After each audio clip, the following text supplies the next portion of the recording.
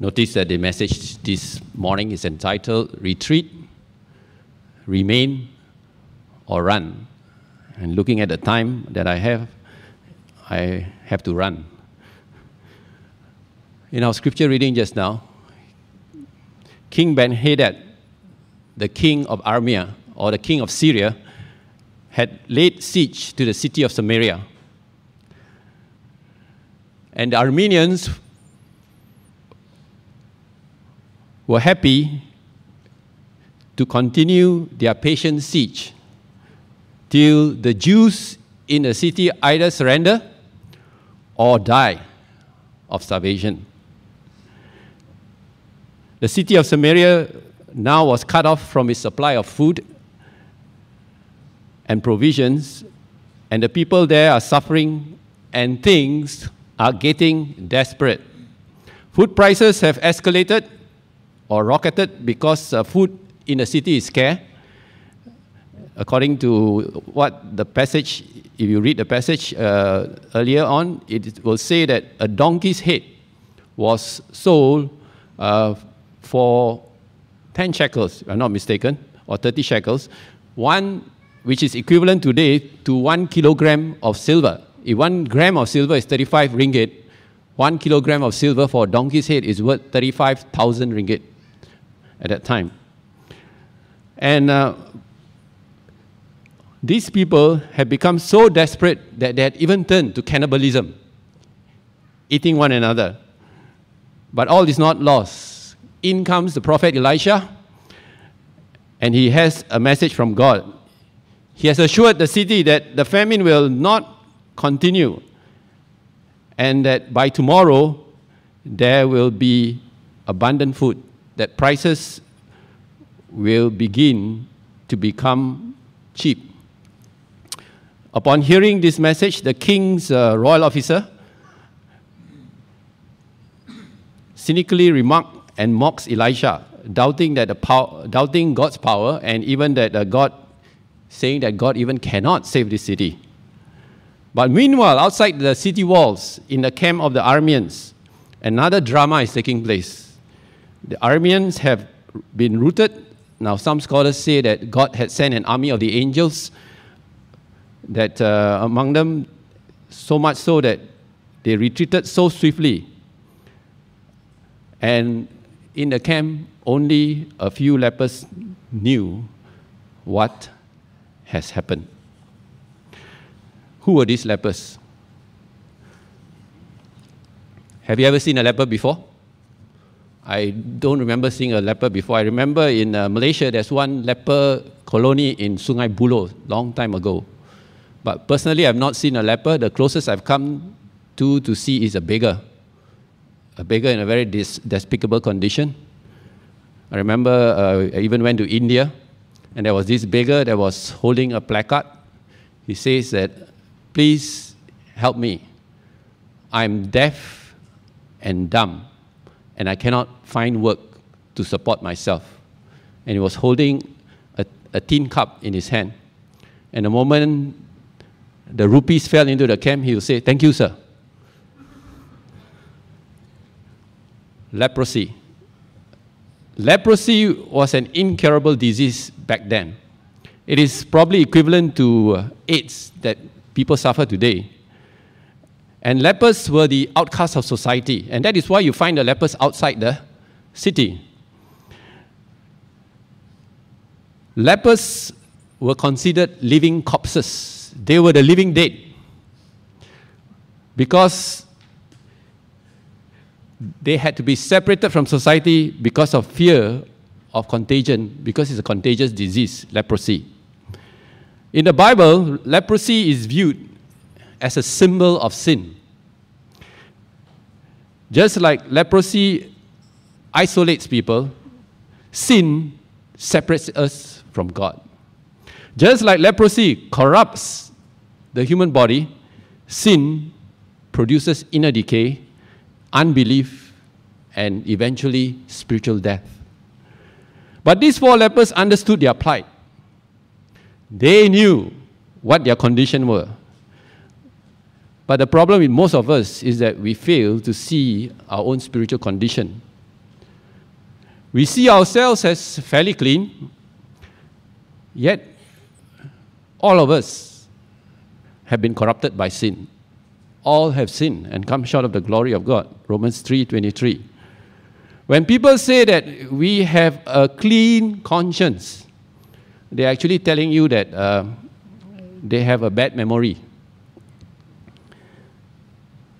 They don't like being confronted with the truth about themselves. And I'm sure many of us, when confronted, we would like to always deny it, rationalize it, or even ignore it. No, denial of sin, someone says, is just like a man. He kept reading about the connection between smoking and cancer. And he became very, very convinced. But you know what he ended up doing? He ended up quitting reading instead of smoking. Or are we like the leper who refused to receive medical treatment because he refused to admit that he had leprosy? Have we viewed our sins, as the Bible says, as leprous sores? And this is how God views us. In the book of Isaiah 64 verse 6, he says, we are as an unclean thing, and all our righteousness are like filthy rags. You know, those days when you see a leper, they'll call them what? Unclean, unclean. And what do these lepers wear? Filthy rags.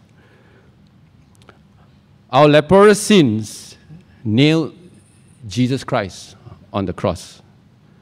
Do we hate our sins enough to turn to the Lord Jesus Christ?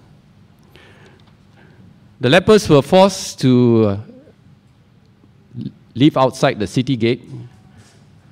They were outcasts, kept apart from the city, and now they were half dead from hunger and their disease. Now, these 4 lepers realized that they had but 3 choices. And these 3 choices tell us the 3 directions we can possibly take in our spiritual lives. The first choice, verse 4 tells us that if we say we will enter or go into the city, then the famine is in the city and we shall die there. To retreat. The first direction that they can take is to retreat, to go back to the city. Likewise, this morning, we can choose to go backwards in our own spiritual lives. What awaited the lepers in the city? It says their famine. Amos chapter 8 verse 11 says, behold, the days cometh, said the Lord God, that I will send a famine in the land, not a famine of bread, nor a thirst for water, but of the hearing of the words of the Lord. Yes, going back, retreating, will only result in us losing our spiritual walk with God. The famine of God is in your heart when you go back to the city, when you retreat. Life becomes meaningless, unfulfilling. Nothing can make your life more miserable and more unfulfilling than going back on the words spiritually. In fact, the Bible also says in the book of Hebrews 10:35, now the just shall live by faith. But if any man draw back, if any man retreat, what does the Lord say?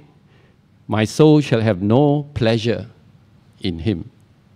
Secondly, what awaited them in the city? Besides the famine, there were fatalities. A spiritual death meets those who choose to retreat or to go backwards.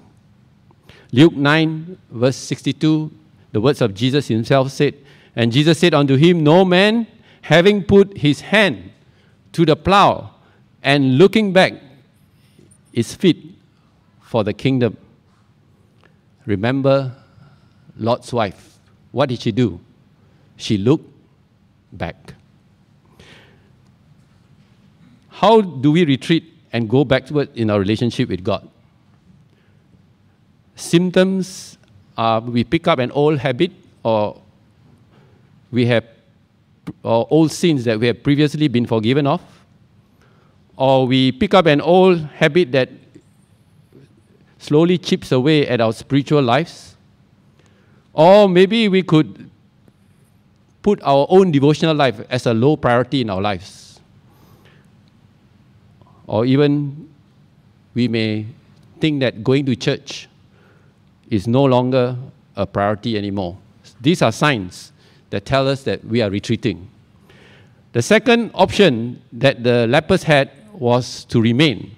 Verse 4 tells us that now if we sit here, if we sit still here, stay, remain, we what? Die also. They had earlier said that in verse 3. Why stay here until we die? Well, we don't like to talk about dying.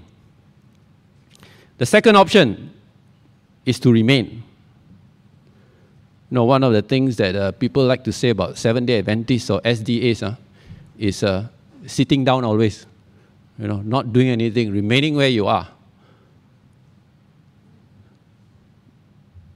All right. Suka Dudo Adventist, SDA. Huh?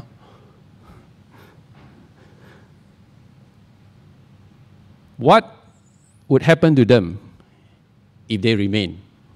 Well, they had already contracted a fatal disease, and leprosy is a type of sin that slowly kills you. Eventually, they'll die if they remain there, and their disease would eat their life away. And of course, if they were to remain there, to stay there and do nothing, it would mean that they will suffer starvation and death, as doing nothing about. Just like people, when they are confronted with the claims of Jesus Christ, they do nothing. Similarly, if we choose to stay right where we are spiritually, we can experience certain spiritual death. There was this story that was told about a missionary who found this group of people in the jungle, tribal people, and he helped them to know about the time of the day by giving them a sundial. You all know what a sundial is? Right, when you put this object in the sun, out in the open, it will be able to, by a shadow, you will be able to tell you what time of the day it is. Now, this group of tribal people, they regarded this sundial as something that is very sacred, something that is very holy. And you know what they did? They built a special altar, and they placed this sundial in that altar. And what happened to that sundial? It began to, there's nothing, it has defeated the purpose of giving the sundial in the first place. Just like us, you know, we have treated our religion in the same way. We, like the tribe people, they have honored the sundial, but they made it of no practical use. They kept it under the altar. And that's how many people regard Christianity today. It has become something that they have enclosed within these beautiful walls of this sanctuary, the stained glass windows of cathedrals. But far worse, they also wall off Christianity from their own individual daily lives. And lastly, the first option they had was to retreat. The second option was to remain. And the third option, to run. So let's look at what they did. What did the lepers do? They ran, right? And where did they go? They ran to the camp of the enemy, right? As we look at verse 5, it says, "And they rose up in twilight to go unto the camp of the Syrians, where they were come to the uttermost part of the camp. Behold, there was no man there." These lepers were willing to take the risk, say that if the Syrians save us, we shall live. If they kill us, we shall die. Anyway, we are going to die. That's what they were thinking. They had only one way to go, and that was to the enemy, to the Syrians. Same way, we have only one way to go as far as our spiritual life is concerned. And that way is to God, to Jesus Christ. I am the way, the truth, and the life. What did they find when they arrived there? The end of verse 5 tells us there was no man there. They did not find the enemy there. In fact, instead, they found great riches. What did they find? Can we put the next? When these lepers came to the uttermost part of the camp, they went into one tent, did eat and drink. First, they were taken care of physically. Then they carried 10 silver and gold raiment and went and hid it. They got treasures. And came again and entered another camp and carried thence also and went and hid. So what did they find when they ran to the camp of the enemy? Firstly, they found no enemy there. In fact, they found riches beyond imagination. Great riches. What does this great riches represent? When you come to Jesus Christ, He has promised us the great riches of salvation to us. In fact, there's an analogy that is used by, I believe, the Apostle Paul, where he said that we are going to be clothed by the Holy Spirit. So those clothed there represents actually Luke 24 verse 49 says, I'm going to send you. That's the words of Jesus. He says, what my Father has promised, but stay in the city until you have been clothed with power from on high. They were fed, they were clothed. Spiritually, when you are fed and you are clothed, then what do you do? The next verse, verse 9 tells us that, then they said one to another, we do not well. This day is a day of good tidings, and we hold our peace. If we tarry this morning till morning light, some mischief will come upon us. Now therefore come, that we may go and tell the king's household. They were fed, they were clothed, and now they had to go and share the blessings that God has given them. Finally they found a desire to share the good news with others. No, they could have said that, why bother about all these inhabitants in the city? Look how they treated us. They never even bothered about us. They treated us like outcasts. No. Serve them right, Let them suffer. Let's enjoy ourselves. But their conscience were pricked. They say that we do not well. This day is a day of good tidings, and we hold our peace. From outcasts, from people who have been treated as outcasts of society, now they are bearers of good news to the city. No, that's how God works in us. Someone said that, evangelism is like one beggar telling another where he found bread. Isn't that wonderful? Evangelism is defined as one beggar telling another where he found bread. And the season of good tidings is coming. Christmas. And we do not well this day of good tidings. We hold our peace, and we will tarry till the morning light. Some mischief will come upon us. So what will you find? What will you find when you run?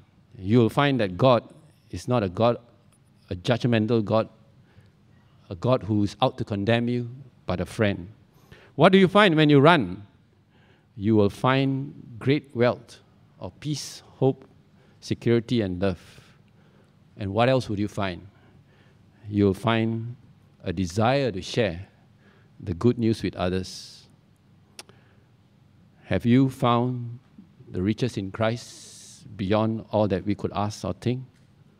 If you have, why not share this wealth of hope, joy, and peace with others? Have you a place to respond to the Lord this morning and make your move to where God wants you to go? I hope you will not retreat, nor remain where you are, but run in the direction where He wants you to go. God bless you as you contemplate on the words today.